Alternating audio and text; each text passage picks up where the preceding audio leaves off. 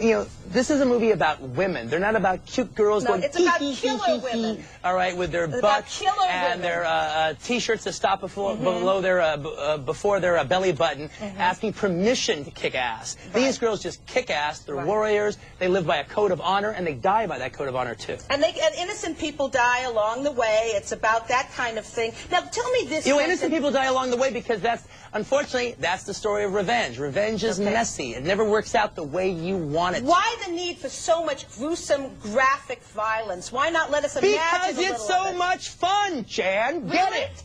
Oh, really? Okay, I'd like to see you walk down the street and get attacked by some kids who've just seen your movie. But you saw it. But see, Jan, you're all messed up because you're talking about real life. Oh, and I'm I see. talking And about the movies. You got to get it straight. Now, if you want to talk about the movies, we'll talk about the movies. Okay, and kids at 12 about real life, we'll talk about real life. Kids at 12 can tell the difference. You tell their parents that, Quentin.